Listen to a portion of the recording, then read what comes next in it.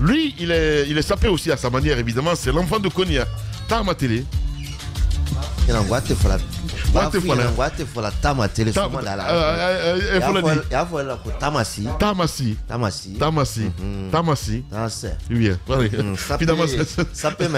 ta manière en fait, ça c'est qu'ici ça. Voilà, ça c'est qu'ici. Vous savez, je suis très quissien aussi. Je sais. Et puisque vous êtes comme ça, je sais. Parce que la chasse à l'homme a commencé. Oui, la chasse à l'homme. Oui. Et il faut désormais prendre ses dispositions. Oui. Parce qu'on ne sait pas trop ce qui est sous ce petit boubou. mais de toute façon. Daouda, t'es grave. Hein? Il y a le petit secret des maisons. Voilà. Il ne faudrait pas que les forces spéciales envahissent Matoto avec des drones pour brouiller tout, mon cher. Non, mais on cherche à se protéger aussi. Voilà. Parce qu'il y a des choses bizarres qui se passent, mon cher.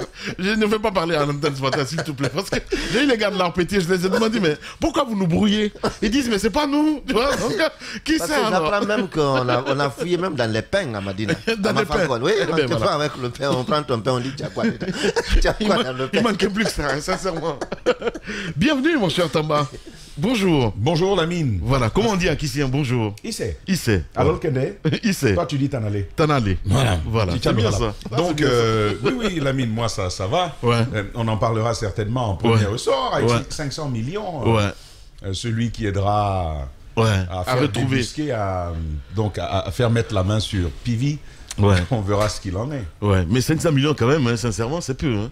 Voilà. D'ailleurs, on propose $1 million et tout ça pour un fugitif de ce gabarit, là, sincèrement, hein, Mohamed Ali. C'est autre chose. Ça vient de la poste de Charles, voilà. C'est tout ce qu'il peut payer. Peut-être. Ouais, peut-être. Jamais, en fait. Peut-être. Toumba, c'était 200 millions, vous vous souvenez? 200 millions, ok. À Toumba, en 2008.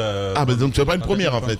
Non, c'est pas une première. On avait affiché la tête de Toumba ici parce qu'il avait tiré sur Dadis. On a proposé 200 millions. Ouais. Mais c'est une opération, j'ai envie de dire, c'est une opération de désespoir. Parce de désespoir. On ne sait plus quoi faire en réalité. Mais bon, après, c'est pas un cas particulier à la Guinée quand même, parce qu'ailleurs aussi ça se fait. Non, hein. Ailleurs ça marche, mais en Guinée ça peut jamais marcher en fait. Ouais. Même si ça marche. D'ailleurs, la stratégie des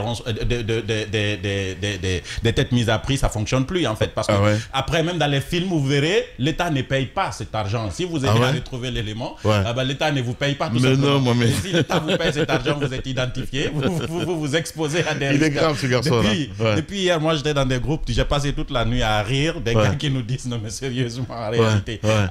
Si le gars il nous donne des avances pour que je paye à ma famille d'abord, parce que je sais que quand je vais retrouver Toumba, plutôt Pivi, je vais y rester. Donc qu'on me donne l'avance, je paye ma famille, je paye tout ce qui doit. Mais il y a à ma famille. En fait, après tu donnes le reste. C'est une profession, si tu veux, très vieille, si tu veux. Ok. Ben voilà quoi. Les chercheurs de primes. Bah non, on les appelle les indiques.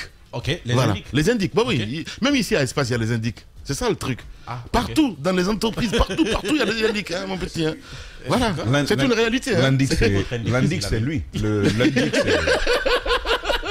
c'est la mine. Non, mais après, on va se méfier. Non, je suis sérieux. Je suis vraiment sérieux. Des grandes gueules. J'ai jamais été aussi sérieux. L'indique de Adafo, c'est la mine. Bon, maintenant, vous pouvez vous demander, et ça, je ne vous donne pas l'information, de qui est-il l'indique? Voilà. C'est pas du CNRD, c'est de bien plus. Voilà. Et ben voilà. Bon. Et ben voilà. Vous savez, hein, tous les matins, le diable s'invite ici, en fait. Et il manquait plus que ça. Voilà, vous allez nous excuser. On va régler ça et puis on revient. Oui, tous les matins sur Radio Espace, vous nous regardez également aussi à la télévision. On s'intéresse à l'actualité, mon cher Tamba. Oui, allez-y, mon cher ami. Oui, je veux simplement, en lien avec ce que disait Mohamed Ali tout à l'heure, Lamine relevait deux choses. La première, c'est qu'effectivement, lorsqu'un État se retrouve dans cette situation et qu'il dit celui qui nous aide à le retrouver, alors l'État assume par le même moment que ses capacités opérationnelles, sa capacité dans le renseignement ne lui permettent pas d'aller plus loin exclusivement à bouger, à faire bouger les lignes. Et je sais que le renseignement fonctionne toujours avec les populations, avec d'autres acteurs. Mais quand on en arrive à cette situation-là, c'est quelque part, et je rejoins parfaitement ce regard de Mohamed Ali, c'est que sur le cas Pivi, on se retrouverait encore une fois, à dire, écoutez, ça nous dépasse un peu, on n'arrive pas à bouger. Ceux qui nous aideraient, on les aiderait également, on leur donnerait quelque chose en retour. Ça se passe comme ça lorsque vous aidez, dans le cas de la corruption par exemple, à lever le lièvre, dans des sociétés où on veut vraiment encourager la lutte contre la corruption, il y a des lanceurs d'alerte qui reçoivent des primes pour avoir aidé à faire la lumière sur un cas de corruption. Est-ce un cas typique? Ça, c'est une question qui reste à poser. La deuxième chose par ailleurs, moi je ne vais pas jouer les dupes. Sur le cas Toumba, l'État a toujours su où était Toumba Diakité. C'est toujours. On a toujours su où il était. Même après son interview sur RFI. Eh bien voilà. L'État a toujours su où il était. Même quand on nous disait, écoutez, celui qui va aider, je crois qu'il y avait une villa et 200 millions, je crois, à l'époque. Bon, c'est ce qu'on a dit aux gens. Mais dans le fond, de tous les témoignages que moi j'ai entendus, l'État savait où il se trouvait. C'était du saupoudrage. Ouais. C'était du saupoudrage. Ouais. Autrement, poudre de perlimpinpin. Ah, maintenant, pour le cas Pivi, je n'en sais rien. Moi, cet État qui est habitué à nous mettre la poudre dans les grandes gueules, je dis encore une fois, ça peut être sincère, mais cet appel aussi, en regard à la modicité du montant pour le risque que l'on appelle les populations à prendre, on te dit que le monsieur il est capable d'entrer dans une maison sans avoir besoin de sa porte. D'accord. Bon. Ok, c'est le côté mystique en fait. À la mine. Ok. Donc, on te dit que c'est un monsieur comme ça. Et toi, tu vas venir dire, bon, moi, je sais où il est. Bon, tu vois un peu. Et puis, on va te payer cet argent. Progressivement, on saura qui a dit quoi à qui, ainsi de suite. Il y a tous ces risques qu'il y a. Voilà, donc il y a tous ces risques qu'il y a autour. Alors, c'est une pratique qui existe, mais je dis encore une fois que moi, du regard de l'observateur que j'ai sur la société guinéenne par le passé et aujourd'hui encore, je dis, il peut bien s'agir d'une démarche authentique, sincère, mais il peut également s'agir de saupoudrage. Et auquel cas, on dirait qu'il y a certainement de gros non-dits autour de la situation. Mais bien sûr que oui, mon cher Tamba. On n'est pas complotiste. On n'est pas complotiste, mais quand tu écoutes depuis le week-end tout ce qui se trame et tout ce qu'il y a autour, j'ai vu les vidéos de Charles White circuler ces derniers temps et tout ça, où il dit les gars étaient là jusqu'à 4 h du matin. Enfin, sur TikTok, j'ai vu ça. Mais c'est à dormir debout. Mais Diba était déjà venu. Ah ben voilà. Diba était déjà venu. Oui, c'est ça. Exact. Il nous a bien décrit le film tel qu'il existe sur la bande vidéo. Charles ne fait que redire ce qui a été dit plus tôt. Et bon, vous en avez parlé hier. Non, je comprends très bien. Tu vois, mais on est dans une situation, je vous raconte simplement cette anecdote-là. Il y a quelques temps en arrière, 2 Suédois ont été tués en Belgique. Vous savez l'auteur de ce crime, de ces meurtres, de ce double meurtre, tunisien. L'État belge, semble-t-il, aurait reçu une alerte plus tôt pour leur dire ce monsieur est poursuivi chez nous, rapatrié, extradé. Oui. Alors, et les parquets et le ministère de la Justice ont banalisé cet acte-là jusqu'à la commission de ce double meurtre.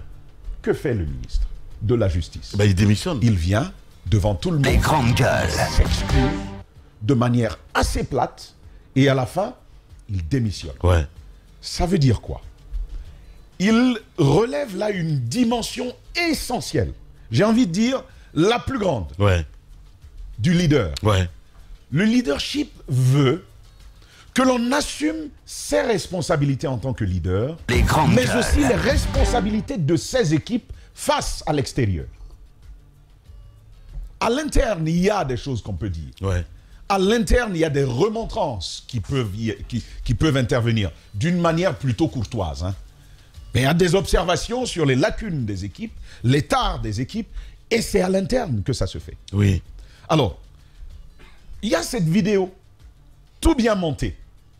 On s'est dit, filmer. Donc, il y a quelqu'un qui filme. Le ministre sait qu'on filme. Ses équipes de communication filment. Et puis, il nous offre ce triste spectacle où l'on vient crier, hurler sur un père de famille, sur un responsable, comme ça, comme sur un enfant. Et même à son enfant, je pense qu'on ne fait pas ce qui est arrivé. Le monsieur, lui aussi, il est là. Les grandes gueules. Il perd sa langue et il accepte ça. Et on lui crie dessus, et rien. Je vous ai pas dit ça? Oui, monsieur. Oui, les grandes gueules. Mais je veux...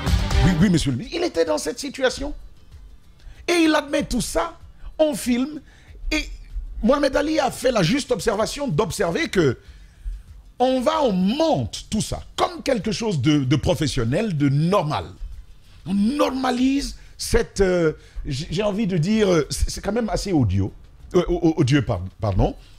Donc, on normalise tout ça. On en fait un élément institutionnel qu'on publie sur la page officielle institutionnelle du ministère des grandes gueules des droits de l'homme. Ça passe là-bas. Ouais. Alors, et quand vous êtes face à ça, vous avez donc un chef de département, donc idéalement un leader qui ne sait pas que par rapport à l'extérieur, le leader doit assumer les responsabilités qui sont les siennes, mais aussi celles de son équipe. C'est lui qui doit répondre de ça. Mais on ne va pas dire c'est lui qui a fait, c'est lui qui a fait. Pendant ce temps, et j'aurais aimé rappeler ça. Pendant ce temps, il y a quand même un rapport du Conseil national de la transition. C'est pas une enquête de journalistes. Parce que là, on peut dire ils sont contre nous. Un rapport du Conseil national de la transition qui revient sur la situation carcérale des gens à la Maison Centrale. Je pense que tu es revenu plusieurs fois dessus. Plusieurs fois dessus. Pourquoi on ne s'attaque pas aux vraies problématiques, qui existent? Oui, il peut y avoir la faute d'autres acteurs. Il y en a évidemment. Mais là, on n'a pas à se mettre sur la place publique et rejeter la responsabilité de ce qui est arrivé sur des cadres, sur des subalternes, alors que nous répondons en tant que ministre, nous répondons d'abord, nous, de ce qui se passe à l'intérieur de notre département. Sans parler de la courtoisie qui a manqué. Sans parler de tout ce que vous avez vu. Dans la façon de parler, ça n'avait totalement, mais vraiment rien de ministre. Ce semblant de préoccupation. Je descends de l'aéroport, je ne suis même pas arrivé à la maison. J'ai couru vers ici, tout ça c'est bon. Mais tu as couru pour crier sur les gens.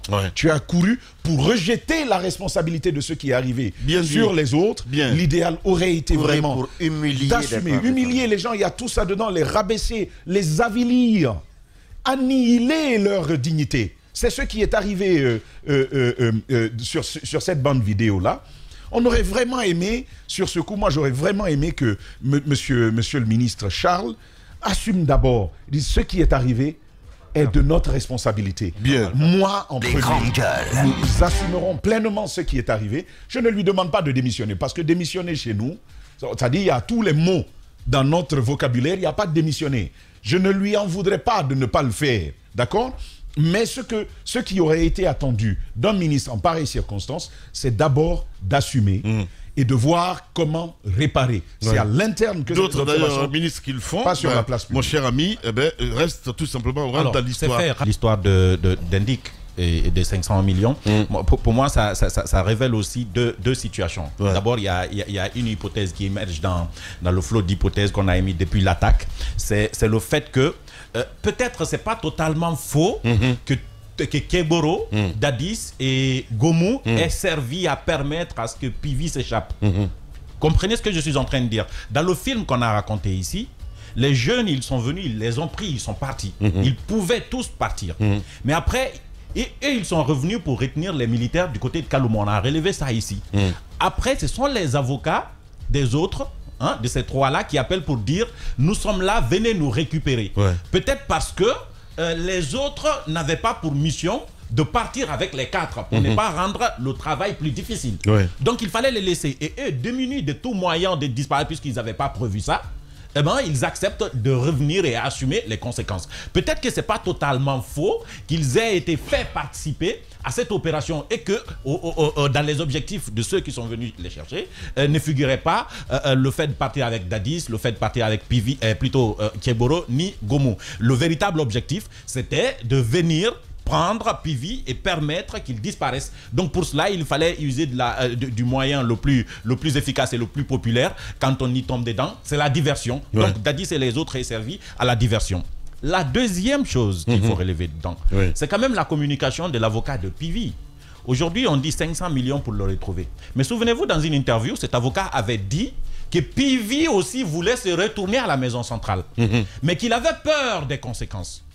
L'avocat est au courant. Ok, Pivi serait rentré en contact avec son avocat. Avec son avocat. Ok. Son avocat. Maître shérif. Exactement. Son avocat Des grandes gueules. Son client aussi veut revenir à la maison centrale parce que il n'est pas participant de ce qui s'est passé. Il y a trop de non-dits dans cette histoire. Hein, exactement. Il y a trop et de donc, voilà. si son avocat sait... L'État, quand même, c'est une machine. L'État est puissant, je suis désolé. On peut localiser, je ne sais rien du tout. Ouais, ben, voilà. c'est ce que Tamba a dit. Peut-être que nos moyens sont limités dans ce sens-là. Non, pas du tout, mon cher ami. Tamba est sur écoute, tout le monde est sur écoute dans ce studio-là. On vous localise même à tous les niveaux. Mon cher ami, voilà, donc à un moment, ça tient pas, sincèrement, quoi. Donc j'ai envie de dire, si on c'est sait pertinemment, s'il y a en tout cas eu communication entre Pivi et son avocat, ben, point A à un point B. Localiser ça. Voilà. Peut-être qu'il n'est plus au pays. Si l'avocat prend le risque peut-être qu'il n'est plus au pays. De ce genre. Si l'avocat prend le risque de faire une communication de ce genre, alors que c'est pas vrai. Des grandes gueules. C'est son droit aussi, mon cher ami. Voilà. C'est son droit. On a entendu Toumba quand même. L'avocat de Toumba à l'époque ici. Qui révélait comme quoi Toumba était gravement malade, l'instinct était sorti et tout ce que... L'intestin même était sur le point de lâcher. Donc, après on a vu Toumba. Il ne l'a pas nié. Après on a vu Toumba quand même. Non, j'ai pas envie de défendre Maître Yomba ce matin. Mais c'est ce que je dis. Je pense qu'il a... Voilà, il fait bien son boulot, on a envie de dire. Oui, mais c'est l'avocat. Mais Lamine, si c'est le cas, à chaud, c'est grave dans l'un ou l'autre cas. Imagine l'avocat qui appelle dans une interview. Des grandes gueules. Le client a envie de revenir. Donc s'enfuir n'était pas son intention.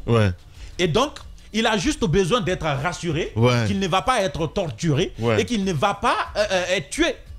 Rassurez-lui et puis il viendra. Non, l'État ne fait pas ça. L'État donne 500 millions aux citoyens lambda qui permettraient d'indiquer où se trouve Pivi. Quelle est l'alternative la plus plausible? Appelez l'avocat, demandez-lui, donnez-lui, rassurez-lui et dites-lui son client quand il viendra, voilà.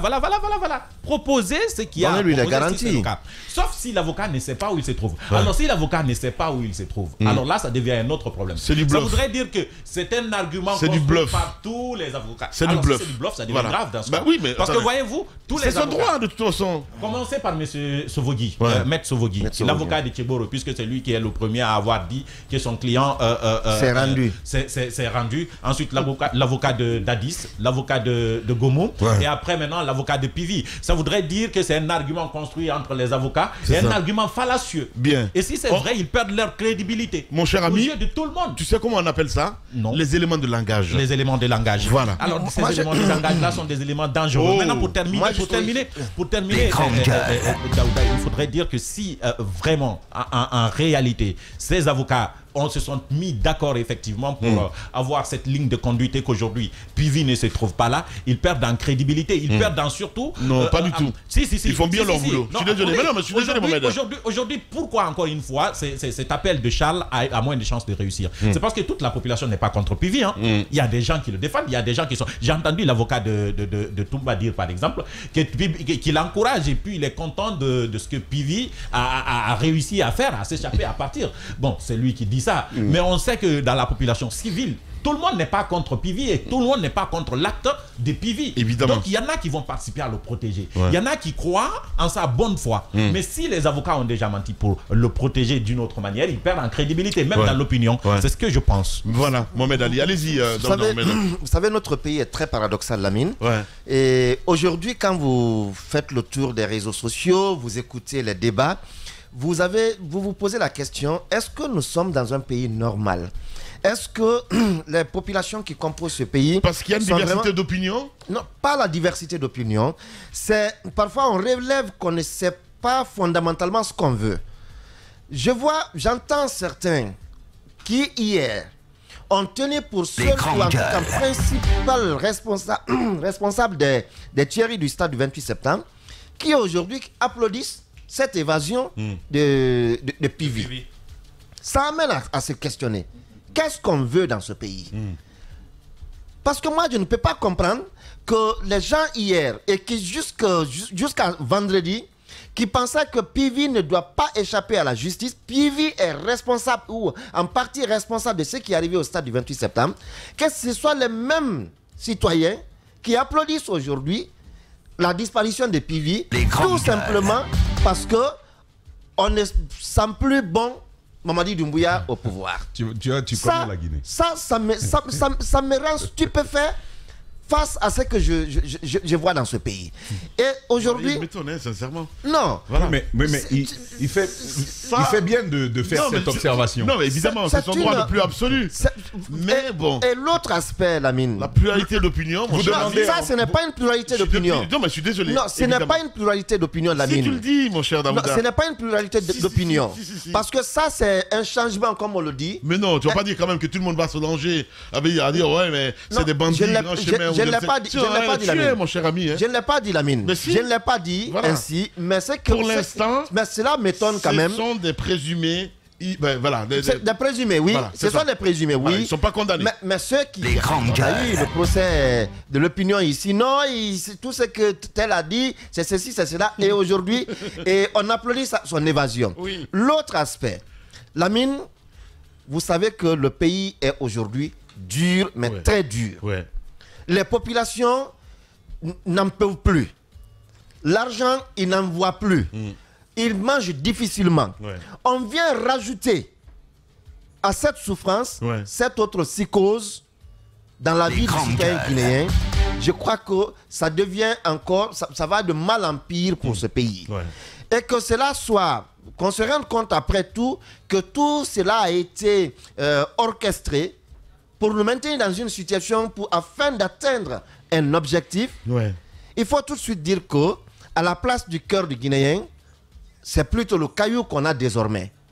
Parce qu'on ne peut pas voir la situation actuelle du pays et en rajouter. Parce qu'aujourd'hui, vous sortez le matin, votre prière, que vous ne croisiez pas un pick-up des forces spéciales ou en tout cas des forces armées guinéennes qui soient à vive allure à la recherche de Pivi et qu'ils viennent vous percuter quelque part. Ouais. Ou vous sortez la nuit, vous ne savez pas qu'est-ce que vous avez fait à qui vous attendent quelque part et qui disent que non, et je l'ai confondu à un parent de Pivi. Ouais. Le pays vit dans cette peur-là. Je ne crois pas que ce soit aussi arrangeant pour ceux qui détiennent aujourd'hui le pouvoir qu'ils nous maintiennent dans cette situation parce qu'eux-mêmes, ça ne les arrange pas. Ouais. Vous avez vu aussi que le syndicat aussi est en train d'utiliser la même brèche pour appuyer sur l'accélérateur, pour camper sur sa position, parce qu'on sait que l'État est à un niveau de déliquescence où on est prompt à tout obtenir de cet État aujourd'hui. Vous savez qu'on est allé hier nuit, on est allé à 30%.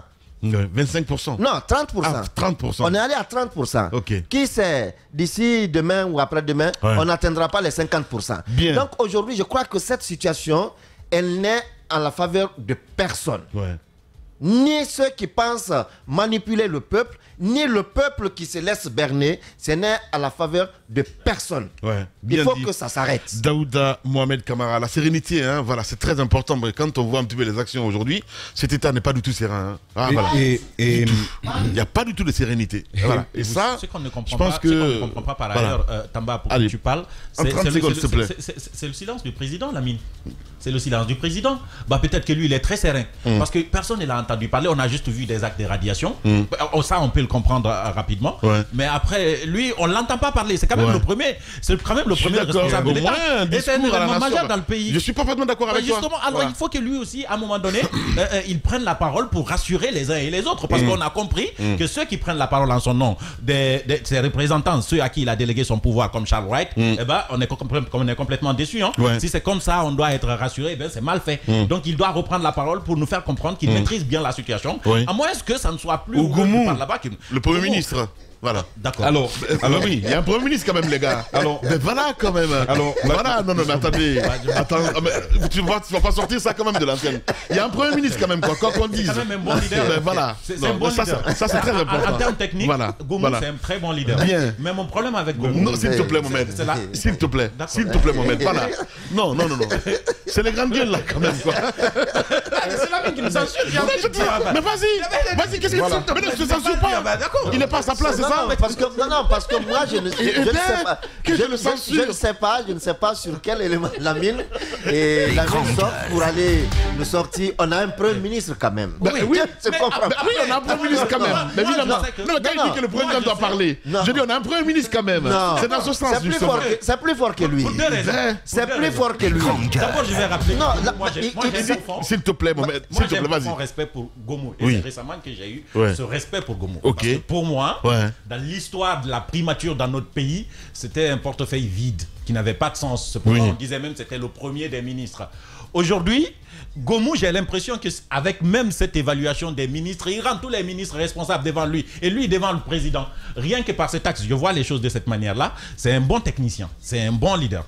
Mais quand je regarde Gomu dans ses communications précédentes et dire qu'il va parler encore pour rassurer la population dans cet événement-là et en ce moment-là, franchement, je voudrais qu'on lui épargne ça.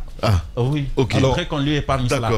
Sinon, il va tout gâter. En fait, lui, il va tout gâter, point de vue communication. Je ne sais pas s'il est mais ça ne pourra pas. Ce que je souhaite, c'est que le président lui-même, même de façon solennelle, qu'il prenne la parole, effectivement, comme il a l'habitude de le faire, qu'on lui écrive un beau discours, mais qu'il parle quand même. On a envie de le voir parler à la télé. Tu le verras tout à l'heure, hein, voilà, parce qu'il doit voyager d'ailleurs aujourd'hui. Non, en train de parler, pas voyager en Arabie Saoudite. Mais Goumou quand même.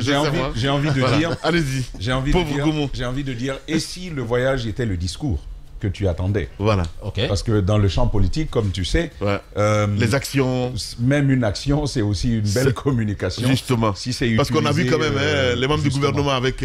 Mais ça, j'ai pas compris, les gars. Sincèrement, j'ai pas compris. Alpha Condé nous a fait très bien cela.